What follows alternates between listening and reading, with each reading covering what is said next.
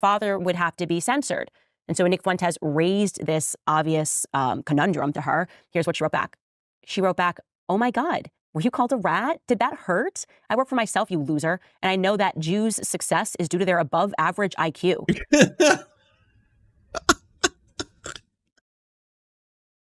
Even when Michaela's trying to fight the Nazis, she's still doing the IQ shit. I know that they have large craniums. I've measured them. Their skull capacity far outweighs yours. Your puny IQ, Nick Fuentes. Yeah, positive racism. Even though factually and statistically it is not. And part of that learning process for me when I started looking into it was coming across a huge fact. So that's just like, again, just out of the gate, such a massive, massive statement to make. Of course, like, yeah, objectively, there's not really a way scientifically, empirically, that we know to quantify evil. We don't have an evil-o-meter, so we can't be like, well, I mean, there's Hitler, but there's also Mussolini, and there's Pol Pot, and Pol Pot was really bad. I mean, I believe he genocided 1.2 to 2 million Cambodians around there. That's a very large percentage of the population. Horrifying evil monster by any measure. Yes, definitely. And yes, Hitler's genocide of the Jewish people, for example, over 6 million Jews killed in the Holocaust. That's also incredibly horrifying and evil. What a weird thing to even start, though, by saying, we're told that this is really, really bad. Like, one of the worst evils imaginable. But then I learned a surprising fact that apparently it's not. This was just a fact. I mean, we were just told our entire lives that, what Hitler had done was really, really bad. But prepare.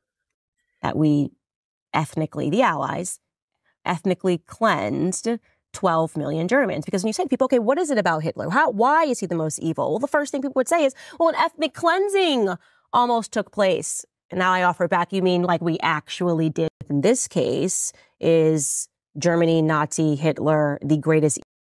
So I haven't watched the full thing because I do want to get a little bit more into her recent video that apparently is a takedown of Jordan Peterson, which I'm very excited for.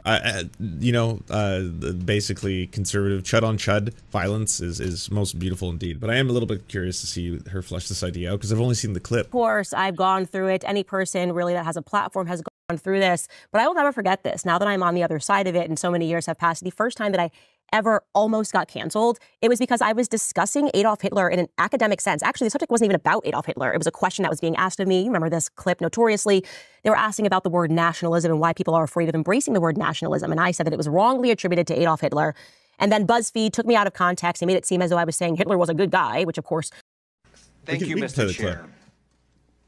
In congressional hearings, the minority party gets to select its own witnesses.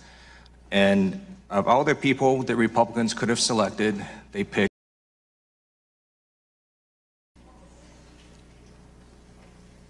I agree. I actually don't have any problems at all with the word nationalism. I think that it gets, the definition gets poisoned by elitists that actually want globalism. Globalism is what I don't want. So when you think about, whenever we say nationalism, the first thing people think about, at least in America, is Hitler.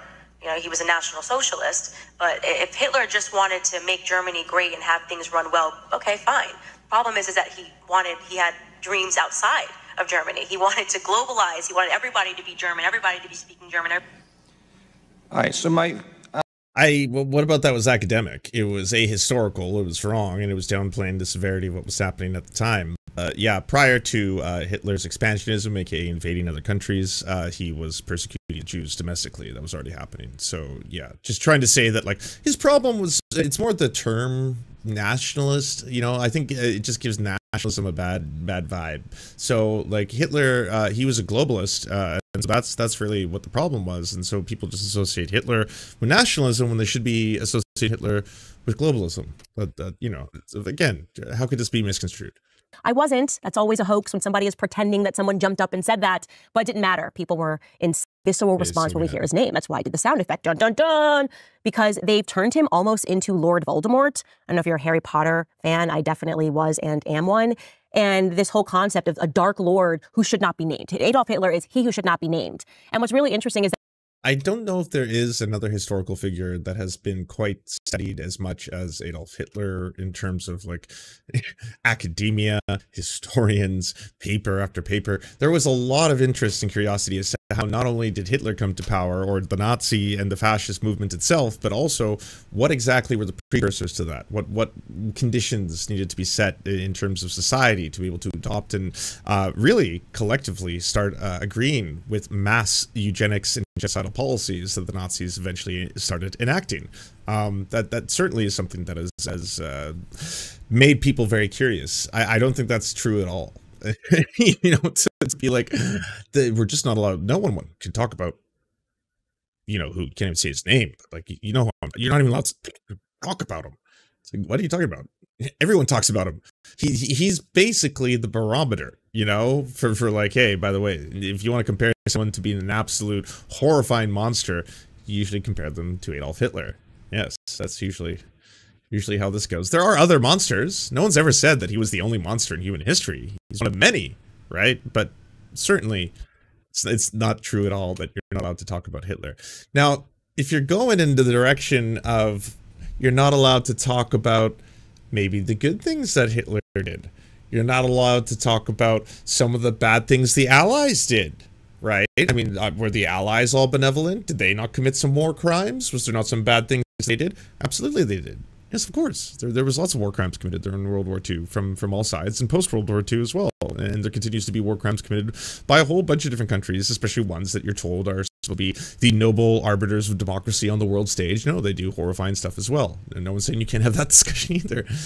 It's kind of uniquely in the white supremacist stormfronty section of the internet where people start to want to kind of introduce these ideas, right?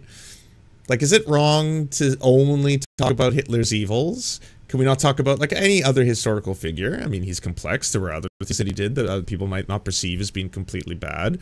Were the Allies completely good and benevolent? We were told that story too, but did they not do some fucked up shit too? So, what do you know? When you even discuss, you would assume, since that's the entire focus, the nucleus of our idea of who a bad person is, step aside Satan because we've got Adolf Hitler.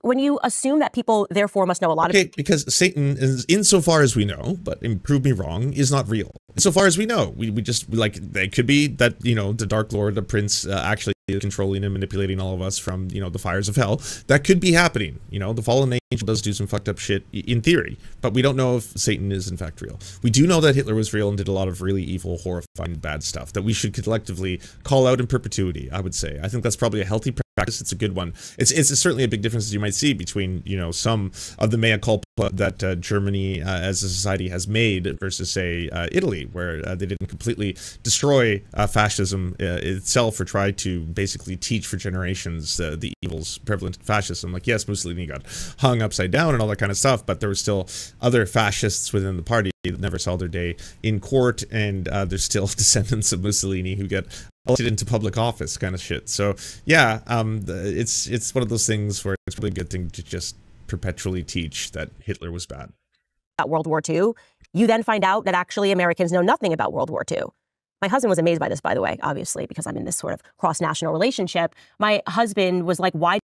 Her husband's the white dude who founded the failed social media site, not Gab, but the other one, the one that no one, I can't even remember the name of it anymore. I used to have an account on it. I just definitely don't go there. Now it's just all, what, Truth and something else. But yeah, so that one.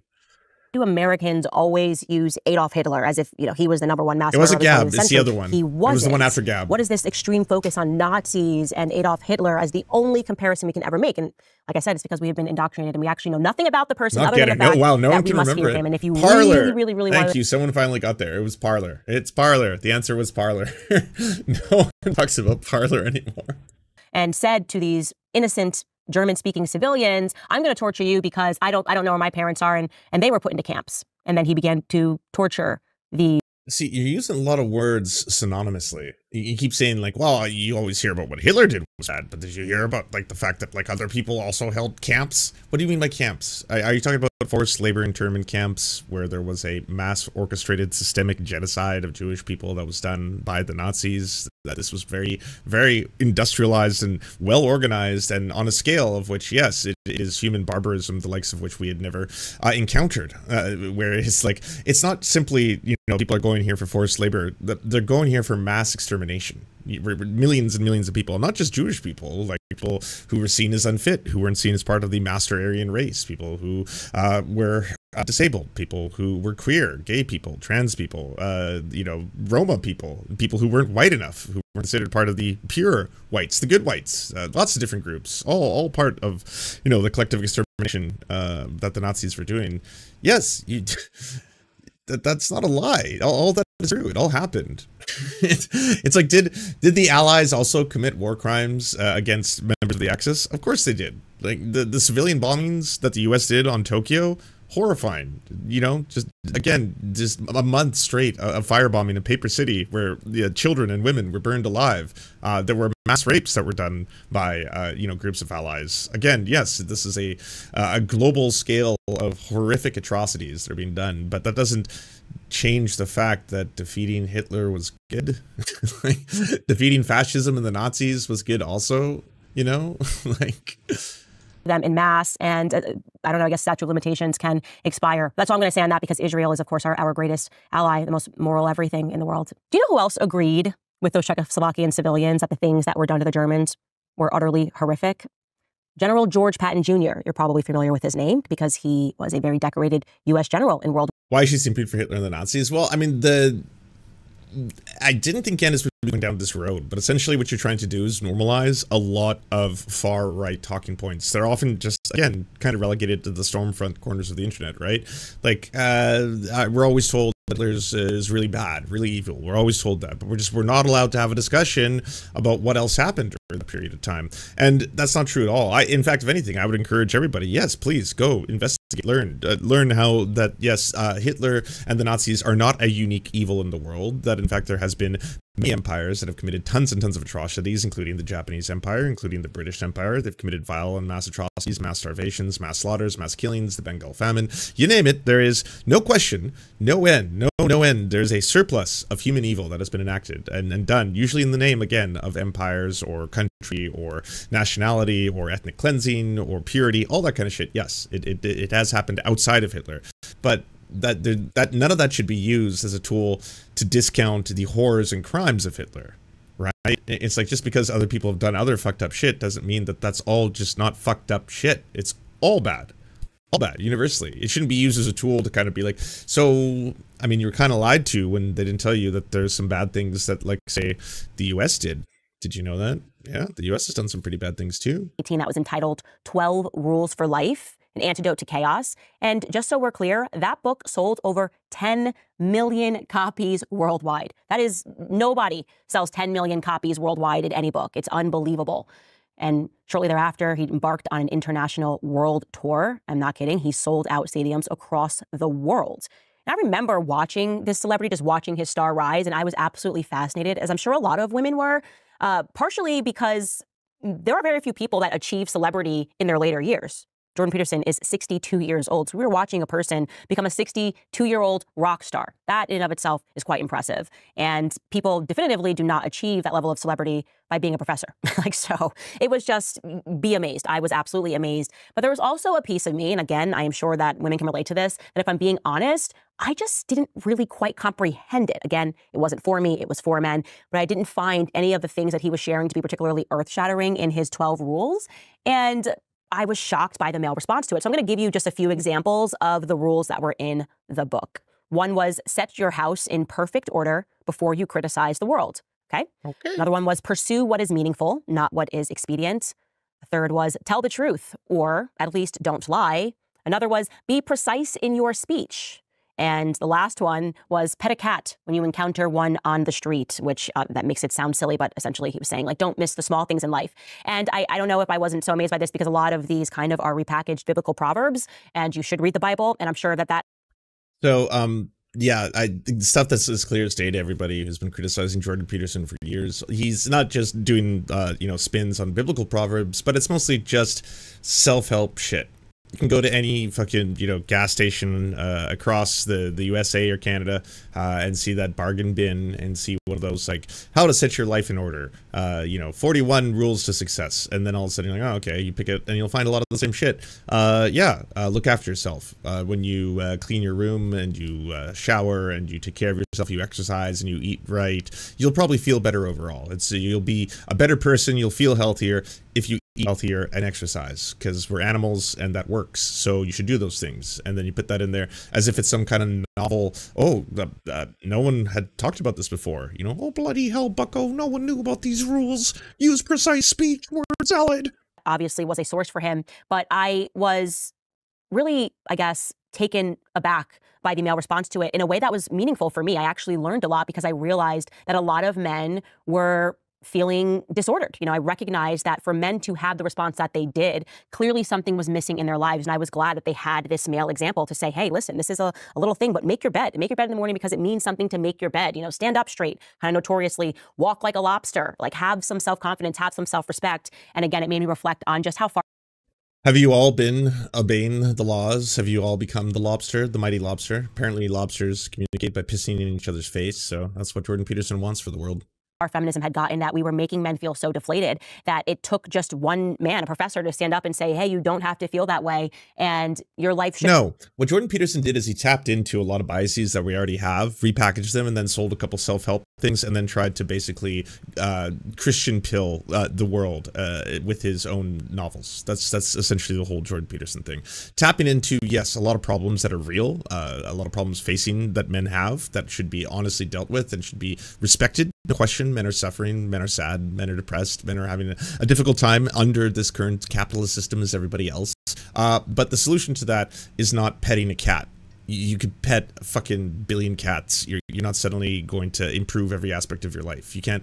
There's not just going to be a code. It's easier that way though. It sounds so nice. It's like there's 12 rules. Follow all 12, you get it all, right? And then someone else comes along and it's Andrew Tate. It's the same thing. It's like, hey, sign up for my courses. I'll teach you how to break free from the matrix. I'll teach you how to make all the money on the cryptos. I'll teach you how to have all the pussy you can slay. It's all gonna come, but just fucking flow. You can defeat the matrix, take the red pill, hate women. You'll totally get lots more dates the more you hate women. It works that way. That's just certainly what women want, is men who hate them. And yes, that someone pitching the idea that I understand your pain and I have a solution to it, and it's to grift you. I understand your pain. I have the answer. Make me rich. Yeah, that's it. That's it. You want to find fulfillment, happiness, all that kind of stuff? Give me money. Give me all your money. Give me all your cash, and you will certainly, hopefully, learn something from the process. Should have purpose, and your life should have meaning, and you should do things that give your life purpose and give your life meaning. So I was like, kudos, love it. And as I said, I got to meet him multiple times. I've spoken at events with him, and I was very impressed with him. Then things started to shift. So let's recap what happened. In January of 2018, so this was really at the peak of his celebrity, he appeared on Sam Harris's podcast, which was entitled Waking Up with Sam Harris. And he seemed rather incoherent when he was being asked for a basic definition. He seemed incoherent? What? Oh, not something I know of for this Jordan Peterson. Normally, again, he's a wordsmith. Very, very clear, concise. He's one of those people who believes that you shouldn't use more words than you need in order to make a point. Definitely. Of truth. And people recognize this. Perhaps they didn't overthink it. But a couple of months later, in July of 2018, he sat down with Joe Rogan talking about that moment, talking about why he was incoherent. And here is what he said. He said that it was due to the fact that he had consumed some apple cider. Take a listen. But I didn't want to not do it. Apple cider. Candance Owens is like, I'd say 4 years behind like the left in trying to go after Jordan Peterson right now. Like this is revisiting videos and clips that we were doing like 4 years ago. As in like, yeah, he's a charlatan.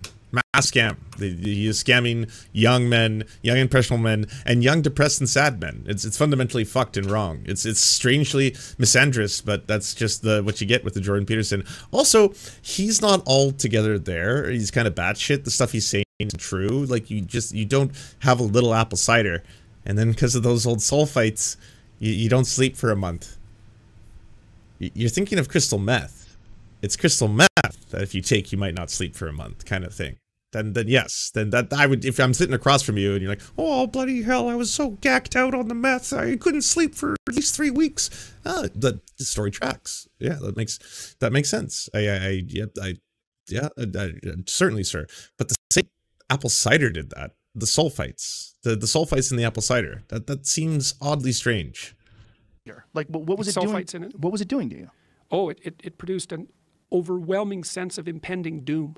And I seriously mean overwhelming. Like, there's no way I could have lived like that. How long until she hits the Chinese dick milking farms? I feel like that's going to be in this early segment, right? The whole thing is Jordan Peterson okay? She's probably going to get to it. I mean, it's an all circular firing squad, you know? Have at him. Lasted for...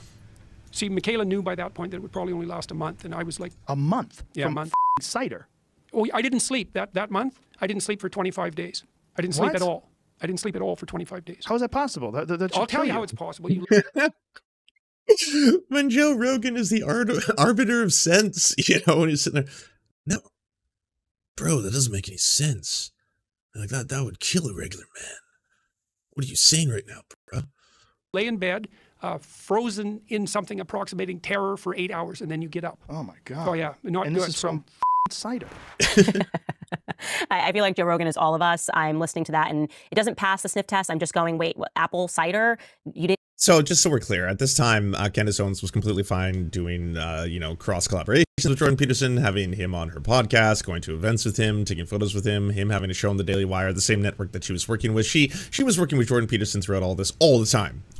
This was completely fine. It's just only right now, post leaving the Daily Wire, that suddenly Candance Owens is starting to take shots, and again, totally here for it. Have fun. Sleep for how long? What are you talking about? He brings up Michaela, by the way. That's his daughter. We're going to get into it. That explanation does not make sense to me whatsoever. You're going down the weird lobster shit too. Oh man, the right is going to get exposed to all the weird Jordan Peterson stuff and stuff. Because they watch me, you know? They're not clicking on the Serf Times. They start in 2 seconds like, oh, this is a low T soy cuck. He's not going to know what he's talking about. Not going to listen to this fucking communist. I'm switch. But Candance Owens, now you're going to finally see all the pictures and clips. Again, I'm not a doctor. I'm not claiming to know how everybody's body reacts to apple cider, but I just don't think that you wouldn't sleep for that long because of it. Now, what potent anti-anxiety medicine? She goes through the benzos. Obviously spoke to his daughter, Michaela, as she speaks out on behalf of her father a lot. She also has her own podcast and talks a lot about growing up with him and what she's learned. And this is a direct quote from her. He's had to spend 4 weeks in the ICU in terrible shape, but with the help of some extremely competent and courageous doctors, he survived. She goes on to say, the decision to bring him to Russia was made in extreme desperation when we couldn't find any better option. It goes on, the article says that his family says he had been taking the drug for years to mitigate lingering anxiety following a severe autoimmune reaction to food. His dependence reportedly started last spring after doctors increased his dosage to help him cope with stress as his wife, Tammy, battled kidney cancer. Okay, so immediately have some questions there. So we're saying that there was a food reaction, and then in response to the food reaction, they put you on anxiety medicine, and then the dosage was wrong, and he apparently had what appears to me to be a drug overdose. And Michaela ends the article by basically telling them, like, you know, he'll speak out when he's ready. And that moment came in 2021. Jordan Peterson was ready to talk about it. This is a New York Post headline entitled, "He was suicidal and addicted to benzos." From that article. I'm just so curious, what made this happen? What was the impetus? Has Jordan taken a swipe at Candance Owens? Did he like quote tweet her and be like, well, I guess maybe Christ is king for sure, but still, you shouldn't say those kind of things about the Jews or something like that. And now she's like, oh, okay, fuck, you're on blast now, Jordan. It reads that he was struggling with an addiction to benzos prescribed to him after a violent reaction to a strict meat and greens diet. He hasn't. This is just shots fired without any inciting incident. Hell yeah. I mean, yeah, take the initiative. Attack everybody. Okay. And then in regards to his cider, the apple cider overdose or the apple cider reaction, the New York Post writer put this, quote, Peterson has previously claimed that he didn't sleep for 25 days during this time, but the longest period of human sleep deprivation ever recorded is only 11 days, the paper notes. So what they're saying is he lied. He must have lied. I mean, that's unless, or he just broke this record from 11 days. He not only doubled it, he added some. He just added 14 days to the longest record ever held of sleep deprivation. Or, as I said, Jordan Peterson was not being honest, which would mean that he violated one of his 12 rules. Himself, no one can outsmart Ben Shapiro. talking about rainbow tractors, talking about trans people again, more rainbow tractors, Air Jordan Petersons. Oh, maybe it was this one, because he just posted this picture, which is, yeah, this is pretty weird. It says Air Jordan Petersons with lobster, Nike symbols, and then Israeli flags on the shoe things. Maybe this was it? I'm not entirely sure. Maybe this was what started the whole "Is Jordan Peterson okay?" movement. Auxiliary to him. Now, to be fair, she is not Jordan Peterson. Of course, she is not Jordan Peterson, and we can't say that every word that she says should somehow reflect on what her father's viewpoints are. But she did tweet this. She wrote, "Yes, I think the Nazis on X equating Jews with rats and using hashtags like filth should have more content moderation and censorship. No, I'm not retracting that statement." Okay, what? You're just straight up calling for censorship. I mean, saying using the hashtag filth, that is literally an English word. And you can say that word whenever you want. In fact, rather notoriously, I use the one of the very rare times that like right-wingers are calling out Nazis or fascists and being like, yeah, I think if someone is a straight up Nazi and they're calling, you know, Jews rats and stuff, those are deeply racist anti-Semitic tropes that were used in the past. Probably not a good thing to be tolerating. And they're like, what? Those are just words. They're English words. The freedom to speak. Yeah. Exactly. But because without that freedom, we can't think. We can't improve our institutions. I totally agree with what Jordan Peterson is saying there. It is a cardinal value, and it is true that we have to be free to critique people and to critique ours should be censored. He wrote, "You, at Nick Fuentes, really are a psychopath rat. Your dad literally called me a rat last week. Thank you for exposing yourself and revealing who you really work for. Both of you freaks should be deported to Israel since you love it so much." So Nicholas Fuentes is a Nazi, and he's one of the people who, yes, is much like the Christian nationalists, directly conflating Israel with all Jews, and he's using his hatred of Jewish people, which he does fundamentally just hate Jewish people, in order to conflate the two. And so Jordan Peterson and a handful of other people have had to, and you know, multiple times Charlie Kirk has as well, knocked heads with the actual neo-Nazis, because it's like, wow, a lot of these right-wing things that we're promoting, they are very similar to far-right fascism and that ideology, but it turns out we do seem to attract, strangely enough, far-right fascists. So, yeah, sometimes things are a little too real, and then all of a sudden it's like, holy shit, Nicholas Fuentes is fighting Jordan Peterson. Really are a psychopathic rat. So, yeah, now we're in a conflict here. She is calling for the censorship of her father, right? Nazis fighting with overt Nazis. I mean, if you're saying the standard is just calling somebody a rat, and it is not just because it is a phrase that's being directed at Jews, but because calling people rats is wrong, then your father would have to be censored. And so Nick Fuentes raised this obvious conundrum to her. Here's what she wrote back. She wrote back, "Oh my God, were you called a rat? Did that hurt? I work for myself, you loser. And I know that Jews' success is due to their above average IQ."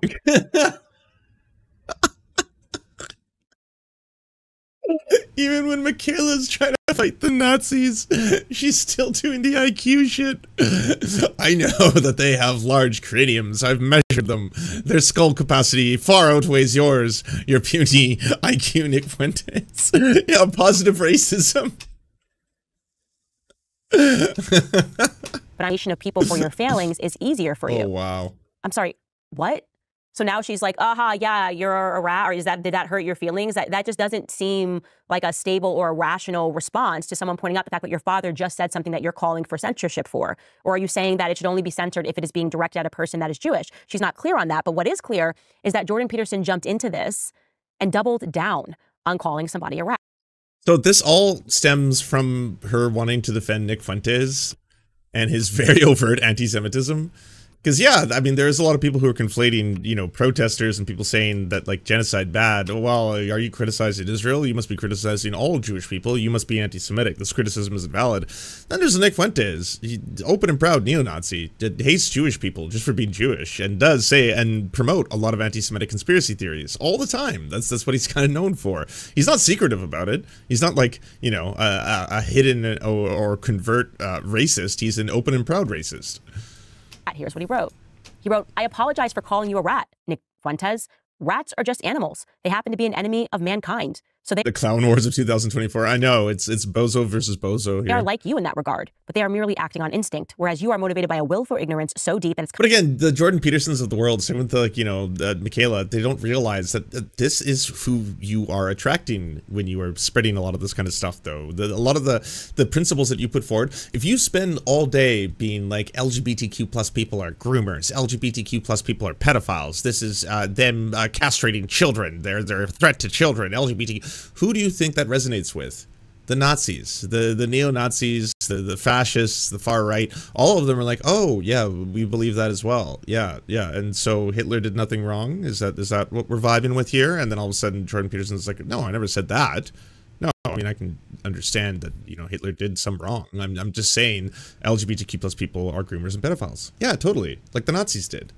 You want to burn some books with us? We're going to be doing some book burnings. What's going on here? That's kind of the vibe that I'm getting from you. Why are you upset? Kind of a miracle, in combination with a profound malevolence. So I was unfair to the rats. Hence my apology. Take note, Michaela. He further added, I don't regret the psychopath moniker, however. You and your followers, I know your type, buddy boy, but you don't. He still talks like a 1950s abusive drunk dad, You and your followers, I know your type, buddy boy, but you don't know mine. No, mine. Okay, so parking aside the fact that it's written in sonnet form, which is something that I don't quite understand why he's doing that, Jordan Peterson has built himself as somebody who is calm, who is rational, who relies on logic, who is a person who believes in radical free speech. He's now coming to the aid of his daughter and essentially doubling down on calling. But yeah, so a lot of the stuff, by the way, in the past, this was all happening with you promoting and working with him constantly. The only thing that's changed is no longer part of the Daily Wire. So you leave the Daily Wire and then all of a sudden it's like, well, hey, wait, Jordan Peterson's going after Nick Fuentes. I mean, is Nick Fuentes really that bad at the end of the day? Sure, he says some edgy stuff, spicy takes, but... This is, again, a 62-year-old man calling a 24-year-old a rat. And what is the reason, by the way? Because we should also say what... A 24-year-old Nazi. A Nazi. Nick Fuentes. By the way, I just want to remind you all that he's quite young. So is that really something that you want to promote, calling 24-year-olds rats? What is it that Nick Fuentes said that garnered that response from Jordan Peterson? And Nick Fuentes wrote one word on Twitter. He wrote Jews. Now, what was that in response to? Well, somebody asked the question. We know that Joe Biden is not in control of the White House. So who is in control of the White House?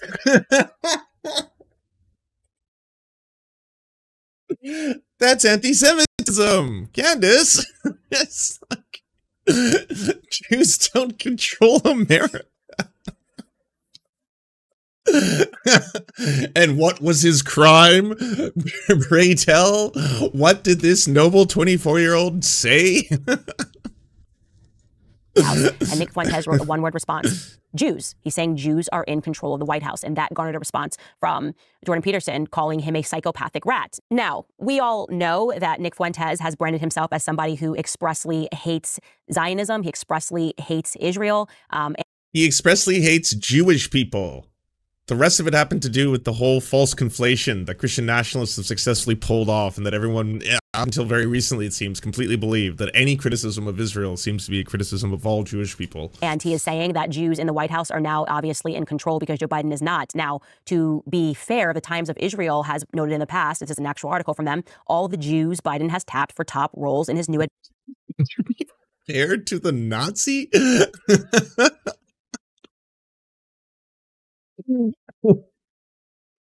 It's so wild trying to do this so like as if it's somehow subtle, as if it's like, all right, so I don't know why that Jordan Peterson would feel it's appropriate to again call a 24-year-old, a young man who's got his whole life ahead of him, by the way, could be a very, very contributing member of society, to call him a rat and a psychopath and stuff like that. For what was his crime, I ask you? Well, at the end of the day, he was responding to someone saying who controls America, and he responded with Jews. Now, okay, I know it sounds bad. It just on the surface, that does sound very anti-Semitic, conspiracy ridden. But I posit this. This is from the Times of Israel, and they point out that there are members of the Biden administration who are in fact Jewish. So, administration. This is from back in 2021 when Joe Biden first was inaugurated as president. And it goes on to say, Joe Biden filled the months before inauguration day, lining up a slate of cabinet secretaries, assistants, and advisors, many of them Jewish. It goes on to give us a rundown of all of the Jewish names, all of the Jews that they are saying are in his cabinet. You have Anthony Blinken, you have David Cohen, the CIA director, you have Merrick Garland, the attorney general, you have Avril Haines, the director of national intelligence, you have Ronald Klain, the chief of staff. So it seems a weird tweet for him to be so disturbed about. Now, again, it's likely because Nick Fuentes has a very long background of focusing his attention on Israel and Zionism, and that's what he is. No, what are you saying? He's been always focusing it on Jewish people. Jewish people. He hates Jewish people. All Jewish people. He can throw in Israel there, but you're trying to do this false equivalency. This is like, he's just as bad as all the other fucking racists, you know, Jackson Hinkle, Infrared, all the people who are like, yes, no, I deeply care about criticizing Israel and the imperial core. That's why I'm doing this. And also, Jewish people control the media, and Jewish people control the Biden administration. And have you seen all the amount of Jewish people who are in the Biden administration? And is that really a controversial thing to say? I know Nick Fuentes has said some, again, very, very controversial things in the past. I mean, who amongst us hasn't? But at the end of the day, is what he's saying here worthy of Jordan Peterson's criticism? Is reacting to, also because Nick Fuentes has called out Jordan Peterson explicitly for a very long time as somebody who he believes has more of an allegiance to Israel than he does to Western civilization in general. Essentially, that he would put Israel before he would put Canada and before he would put America. Now, I don't know if that's a fair critique of Jordan Peterson, but I do know that it is off-brand for him to respond by calling someone a psychopathic rat. I mean, calling somebody a name, calling somebody an animal when you are billing yourself, right, as the call. Can we call him a Nazi? Is that too much? Can we call Nick Fuentes a Nazi? Can we call him a Jewish people hating Nazi? Is that too much? Have I crossed the line into insulting a poor helpless 24-year-old? Rational psychologist, doctor who insists on logic and that the better ideas should win is just going to be off-brand. But we should also be honest here that while people are pretending this is about Jordan Peterson versus the Groypers, or pretending that every person. No, she doesn't go to the cock-milking fetish porn. Oh, she skipped over the best one. That's of all the wacky Jordan Peterson things to point out. And she was doing like a bit of a build-up where it's like, yeah, he's kind of lost his mind, right? He's saying things that are factually inaccurate. There's no way apple cider made this man not sleep for a month. That's utterly ludicrous. We can point this out, right? You gotta pull up the fact that he actually fell for a fetish video, and he thought it was part of some CCP program. He thought it was part of a Chinese communist milking program to create a, I guess, super soldier, communist super soldier, special breed. Just another day in, you know, CCP hell or whatever. It's so glorious. It's so glorious that it was left up for like hours until the right found out about it, because I guess we were having too much fun here on the just laughing and making and posting endless memes. I remember Robert Evans was trying his best to get blocked by Jordan Peterson, and for some reason, I guess he just wasn't noticing him in his replies, but every day he was just like, oh, Daddy Peterson, tell me more about how to breed the ultimate communist super soldiers, and all this kind of shit. Oh, it was so much fun. But then the quartering had to go and ruin it and be like, at, you know, Michaela, at all these people, your dad is posting fetish porn, holy shit, you gotta stop him. And Michaela was like, he did what? And then all of a sudden it was like, yeah, someone clearly phoned and told Jordan Peterson, you gotta delete this. I know you don't delete tweets, I know, but this one is just, it's way too wacky. That we're seeing right now, that is having a battle right now, it's due to the Groypers. That is not what we are watching, right? Like I said, this began long before it arrived between a beef between Michaela and Jordan Peterson and her father. It really began with people feeling like they don't trust the voices that are in the media. And Jordan Peterson is one of these voices. And that distrust in Jordan Peterson actually began when he wasn't radically honest about his addiction. And then it began further when they saw him. You were fine working alongside him. You both worked at the exact same company, at the Daily Wire. You cross-collaborated constantly. You were fine with all of this. He goes after the neo-Nazis, and then suddenly it's like, hey, is Jordan Peterson okay? Is he all right? He's apparently calling out Nick Fuentes, a 24-year-old, you know, known and notable before being 24 years old. That's what everyone knows Nick Fuentes. As far as like his accomplishments, all the things he's done, it's mostly that he's a 24-year-old. So yeah, I don't know what Jordan Peterson's thinking here. It's pretty wild. And basically not behaving in the way that he instructs others to behave. You know, there is a famed expression, those that can't do, teach. And people are wondering if Jordan Peterson is one of these individuals. He cannot do, he does not live his life in order, but he teaches order. Virtually everything that we've seen happen has seemed quite chaotic in his life. Let them cancel one each other out. Two sides of the same trash coin. Oh, I hope they respond. I hope this starts a whole feud. I know that right now Candace is kind of baiting a whole bunch of different people and going after a whole bunch of right wingers, and like you love to see it. By the way, keep going, please. You know, all power to you. Attack everybody. Go after every single other fucking far right chud that there is, and then all start a massive chaotic fire. But I don't see Jordan Peterson responding to this. I think maybe Michaela and Jordan are gonna pick and choose their battles. You know, it's hard to start stacking up against a bunch of other massive creators too, right? And it seems here that there is some kind of unholy alliance between Candance Owens and the Groypers and her defense of the Groypers. And so Charlie Kirk has learned the hard way about what fighting the Groypers is like. They go hard, you know? His correspondence with his daughter, watching this on Twitter, genuinely was just chaotic. I thought, this is chaos. What is this? Why do we have a psychologist and his daughter, and his daughter's calling for the speech censorship, and he's not agreeing with her necessarily, but he's doubling down on using... Right, but Jordan has a book that can help you there. Doesn't it, like Maps and Chaos, or The Chaos Dragon, and Mother's Grandma's Brush, or something? He's got this covered too. The word rat, which she says needs to be censored, it felt like chaos. It didn't feel like 12 simple rules. And so that is why I believe that a lot of men have fallen out of love with Jordan Peterson, because they don't perceive him as somebody that is living his life. It took us a long time to get here, but the theory that she's putting forward is a lot of men don't want to follow Jordan Peterson because he was willing to criticize the Nazi. That's the sum total of this. Yeah.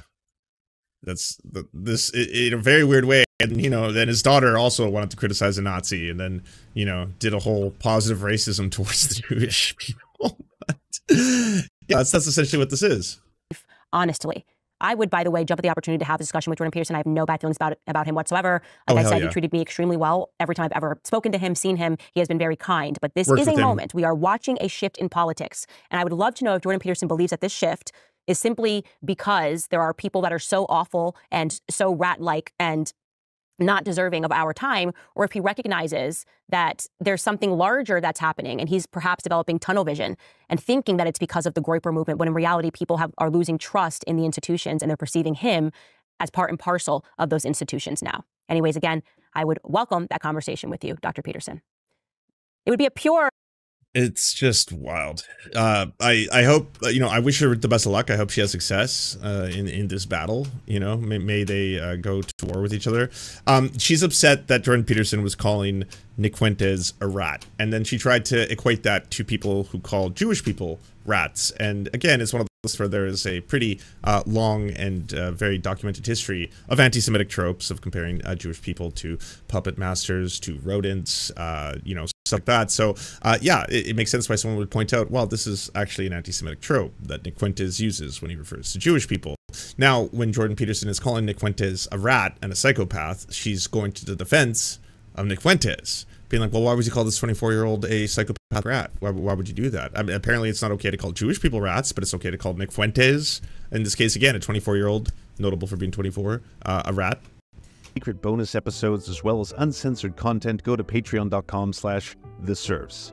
This show is produced by Anna Loves Riley, Arian McCarthy, Cheryl Alvarez, Comrade Junkie, Doug Caddy, Everything Important, Hagbard Celine, Jimmy Sombrero, Multimondi, Omni, Political Puppy, Preston Kroll, Quiet 185, Riley and Anna, Roller Dragon, Cernicus, Stellar Gwyn, Sebastian Demel, Travis McClinton, Trincell, Words Greenwood, with additional support coming from all of these amazing human beings right here.